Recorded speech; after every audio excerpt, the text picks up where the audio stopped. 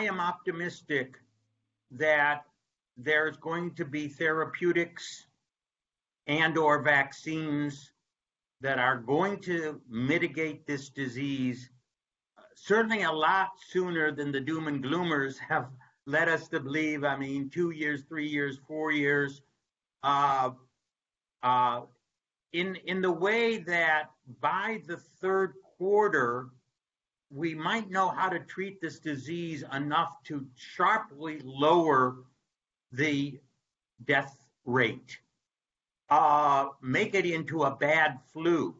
And as we know, there's been really some startling developments, second stage trials by firms that are now taking place, third stage trials for June scheduled. I mean, this is absolutely astounding. Yeah. Yes, it is true that all of these could prove barren and none of these could work, but the odds are that we're going to have a lot of mitigating therapeutics. Secondly, the support by the Federal Reserve and the federal government has been unprecedented, of the magnitude that in many ways far exceeds the financial crisis, which was the worst recession since the Great Depression.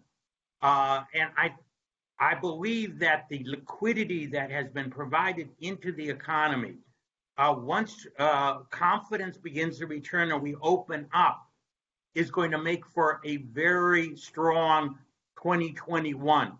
Exactly when is it going to begin? It depends on, again, progress against the virus, whether it returns in October. There are a lot of unknowns, but I believe by fourth quarter and 2021, we're going to be surprised on how fast the comeback is in our economic activity.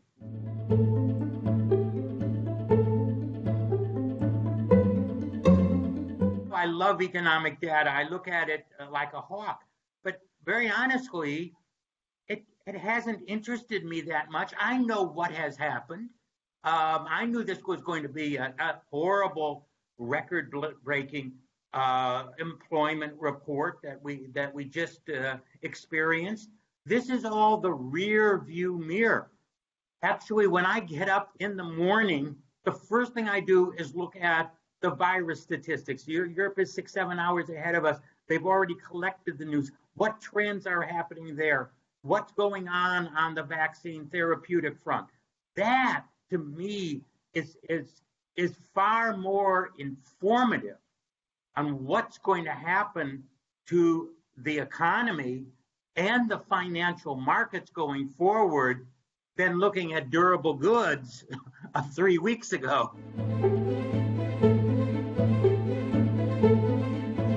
That's another thing I look at. I look at what's happening to the states that are opening up more aggressively than other states. And I look at countries in Europe that have opened up in a great degree. And Sweden, of course, is like the canary in the coal mine, never locking down, but still observing social distancing rules. How are cases there? These are all natural experiments. Florida, at this point, has less. It's early, but has less cases than was expected, given that the governor shut down late. What does that mean? California, not nearly as many. It did get to Washington State, but Cuomo, he was right when he said it came from Europe. Everyone thought that this virus was coming from China. Very little of it in the United States came from China. Almost all of it came from Europe. We had 2 million people come from Europe between January and March, and they seeded it in New York, and that's why that's the hot spot. And then it jumped everywhere there. But every one of these states, every one of these different countries is itself a laboratory that we could look at to give us a clue about how this virus spreads and what the outcome is going to be.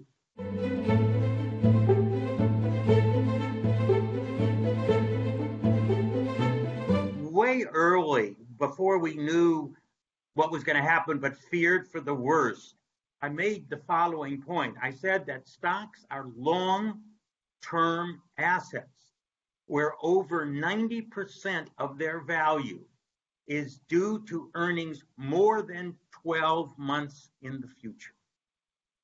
So in other words, even if you wipe out 100% of their next 12 months earnings, but you say it'll go back to something like normal after that, that leads to a 8% decline, 9%. You can just go through the math. It's just a simple present value formulation.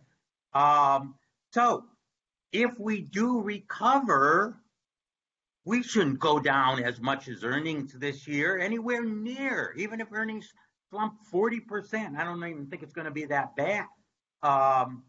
So again, because they're long-lived assets, I think that is one of the important factors. Second factor is the fact that we have created unprecedented liquidity. I mean, the Fed came in full force. The government's transfer programs and not only PPP, but tax rebates and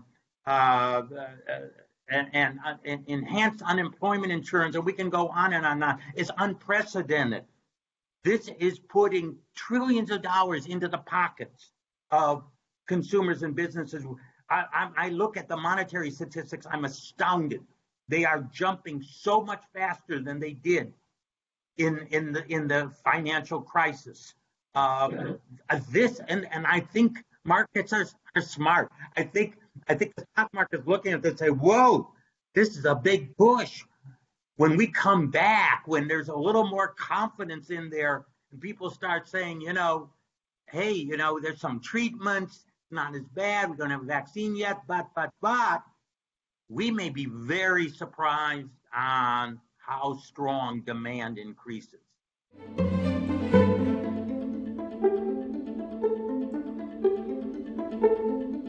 When we look back, those March lows of less than 0.5% of the 10-year is going to be the lowest in decades, if not generations. I think interest rates are going to start rising, not the Fed interest rate. The Fed is going to stay low for a long time. But I think all this liquidity is going to cause us some inflation. And I think bondholders are going to say, whoa, strong economy, more inflation. I'm not going to take 0.5%. I'm not going to take 1.5. Then they go to 2. Then they go to 2.5. Then they go to 3, 3.5. I think we're going to see a rise like that. And I think it's going to go over 2021, 22. We're going to see a rise in those long-term rates. Not extreme, still moderate by post-war standards, but certainly a definitive change in direction.